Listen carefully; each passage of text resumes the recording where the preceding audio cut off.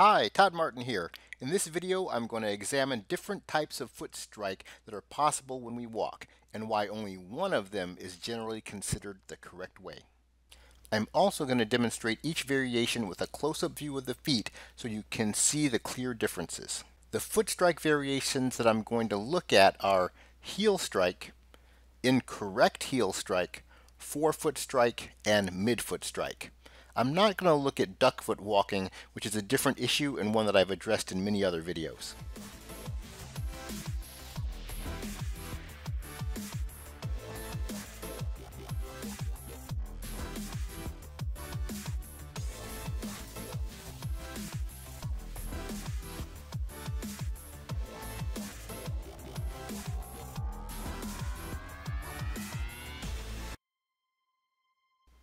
Let's start with a slow motion view of the various types of foot strike, or foot placement, one might use. After that, we can examine the pros and the cons of each of the different foot strikes and also look at how humans have walked historically. When initial heel contact is done correctly, the heel places smoothly and rolls forward onto the flat of the foot. The body glides forward without pushing.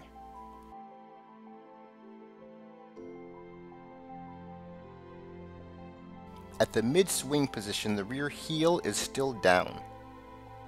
The rear heel then elevates during the final phase until the forward heel touches down. There is still no pushing. This is also the point where the rear leg begins to lift off the ground, not push back against it. By the time the foot reaches the flat position, the rear leg is already separating from the ground. This is a very low impact and efficient way to walk.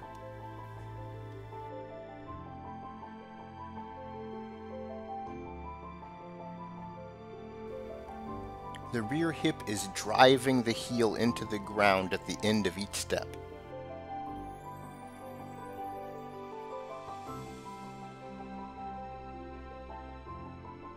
You can see the heel lift has already started by mid-swing, as the rear hip has already started to push.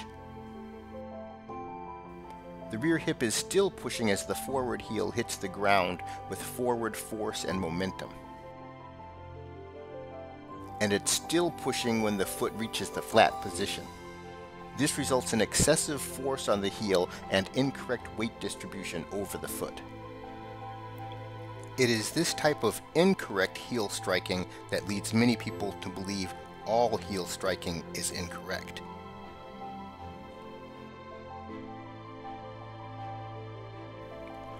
With forefoot striking, we reach forward and place with the front of the foot and then retrograde the weight back to the heel. This is a low impact way of walking, but because we don't benefit from the forward roll, we actually use more energy using a forefoot walk than using the heel to toe walk. This extra energy makes forefoot walking inefficient. The inefficiency of forefoot walking compared to heel toe walking has been demonstrated in research studies. Forefoot walking also places the weight initially on the most vulnerable part of the foot, where the bones are small and relatively fragile, and there are a significant number of nerves traveling through the soft tissues, rather than the heel, which is very well fortified to place on any sort of hard surfaces.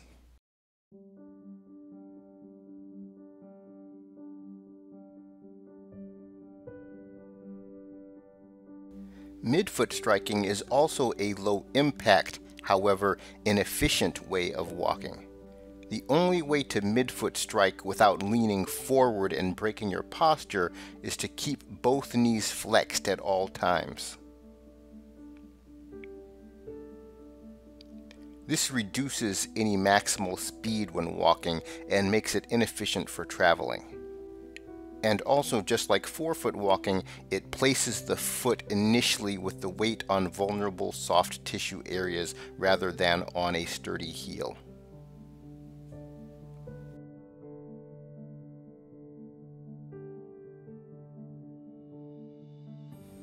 Scientists know from footprints found preserved in the volcanic ash in Latoli, Tanzania, that ancient hominins practiced heel-toe walking as early as 3.6 million years ago. By landing on the heel of the leading foot and pushing off from the front of the trailing foot, humans dramatically decrease the cost of walking. It has also been demonstrated that using a heel strike at the beginning of stance allows the center of pressure to roll forward under the foot during stance phase, effectively increasing stride length and improving human walking economy. Although heel striking is energetically favorable for walking, the impact forces are substantially higher during running. To avoid these painful and damaging forces, barefoot humans tend to forefoot or midfoot strike when running. This causes some confusion as people extrapolate the mechanics of running technique to walking technique, although they are very different.